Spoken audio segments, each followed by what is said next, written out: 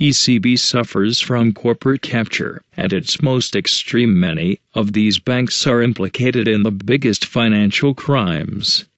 By Don Quijones, Spain, UK, and Mexico, editor at Wolf Street. No single institution has more influence over the lives of European citizens than the European Central Bank. It sets the interest rates for the 19 member states of the Eurozone, with a combined population of 341 million people. Every month it issues billions of euros of virtually interest-free loans to hard-up financial institutions, while splashing 60 billion each month on sovereign and corporate bonds as part of its QE program, thanks to which it now boasts the biggest balance sheet of any central bank on planet Earth. Through its regulatory arm, the Single Supervisory Mechanism, it decides which struggling banks in the Eurozone get to live or die, and which lucky competitor gets to pick up the pieces afterwards, without taking on the otherwise unknown risks. In short, the ECB wields a bewildering amount of power and influence over Europe's financial system. But how does it reach the decisions it makes? Who has the ECB's institutional ear? The ECB has 22 advisory boards with 517 seats in total that provide ECB decision-makers with recommendations on all aspects of EU monetary policy. A new report by the non-profit research and campaign group Corporate Europe Observatory, CEO, reveals that 508 of the 517 available seats are assigned to representatives of private financial institutions. In other words, 98% of the ECB's external advisors have some sort of skin in the game. Of the 9 seats not taken by the financial sector, 7 have gone to non-financial companies such as German industrial giant Siemens and just 2 to consumer groups, according to the CEO report. In response to questions by CEO, the ECB said that its advisory groups help it to gather information, effectively discharge its mandate, and explain its policy decisions to citizens. The 508 finance industry representatives sitting on these 22 groups represent a total of 144 companies and trade associations, and are made up of a variety of financial market agents including banks, investment funds, insurance firms, clearing houses, and central securities depositories. But there is a very clear core of institutions that, through the number of seats they hold on the advisory groups, appear to enjoy disproportionate influence over ECB decision-making. Euroclear, a Belgium-based clearing company that is the largest international central securities depository in the world, 23 seats. Deutsche Bank, 18 seats. BNP Paribas, 17 seats. Société Générale, 16 seats. Unicredit, 15 seats. Commerzbank, 13 seats. Clearstream, one of the world's largest settlement and custody firms for domestic and international securities, 12 votes. Citi, 13 seats. Crédit Agricole, 11 seats. Intesa Sanpaolo, 11 seats. Nordi, 11 seats. Santander, 10 seats. Monte Titoli, an Italian securities settlement system, 10 seats. BNY Mellon, 10 seats. HSBC, 9 seats. ING, 9 seats. Taken together, the above institutions hold 208 of the 517 seats, or 40%, on the ECB's advisory groups. With the exception of Euroclear, Clearstream, and Monte Titoli, which are not banks, and Italy's Intesa Sanpaolo. All of them feature on the Financial Stability Board's list of global systemically important banks, GSIBs. 4 of them, Deutsche, BNP Paribas, Citi, and HSBC, are among the 6 biggest, most dangerous banks on the planet. Many of the above institutions were implicated in two of the biggest financial crimes of the century, the Forex and Libor scandals. In fact, according to CEO, banks involved in a separate Forex manipulation scandal that emerged in 2013 have been heavily represented on the CBS Foreign Exchange Contact Group. In other words, these banks are supposed to be under direct ECB supervision, and yet they have been repeatedly caught committing serious financial crimes. And now it turns out that they enjoy more influence over ECB decision-making than anyone else, begging the question, how can the Eurozone's most powerful financial regulator possibly regulate European financial institutions when it receives most of its advice and guidance from their senior executives? Nor is it any wonder that the ECB's chairman, Mario Draghi, and the chair of the ECB's Supervisory Board, Daniel Noy, have a clear bias for large banks, when most of the time they are being counseled by representatives of those self-same banks. CEO's report comes hard on the heels of an investigation by the Berlin-based No Transparency International that raised concerns about the ECB's conflicts of interests, lack of transparency, and incestuous relationship with the very institutions it is meant to supervise, as well as monetarily support through its myriad financial welfare programs, the big banks.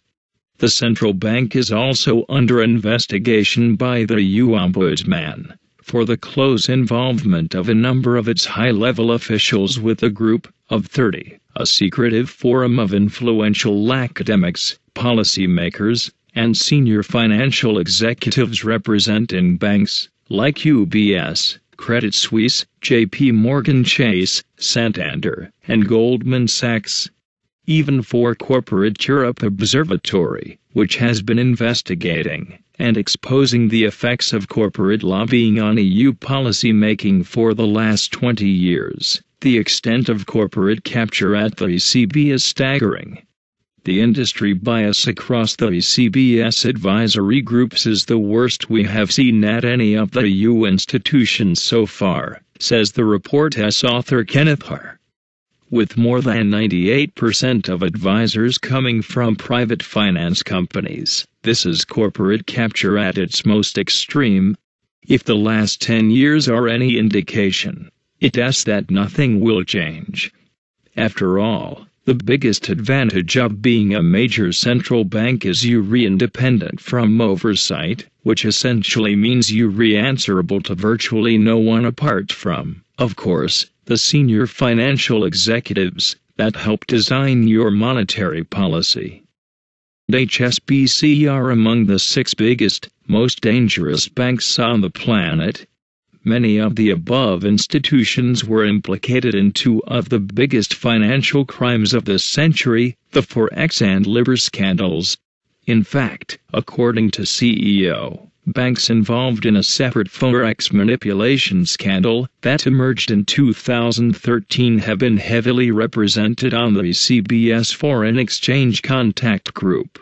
In other words, these banks are supposed to be under direct ECB supervision, and yet they have been repeatedly caught committing serious financial crimes.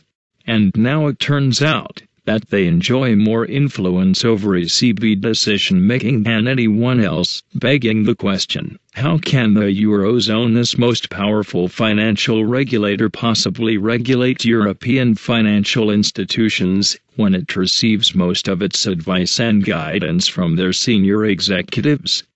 Nor is it any wonder that the ECB's chairman, Mario Draghi, and the chair of the ECB's supervisors, UniCredit, 15 seats, Commerzbank, 13 seats, Clearstream, one of the world's largest settlement and custody firms for domestic and international securities, 12 votes, Citi, 13 seats, Crédit Agricole, 11 seats, Intesa Sanpaolo, 11 seats, Nordi, 11 seats, Santander, 10 seats, Monte Titoli, an Italian securities settlement system, 10 seats, BNY Mellon, 10 seats, HSBC, 9 seats, ING, 9 seats, taken together. The above institutions hold 208 of the 517 seats, or 40%, on the CBS advisory groups.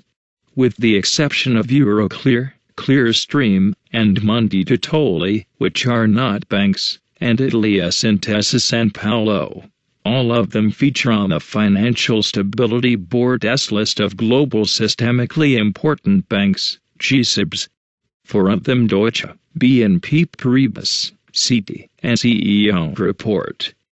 In response to questions by CEO, the ECB said that its advisory groups help it to gather information, effectively discharge its mandate, and explain its policy decisions to citizens.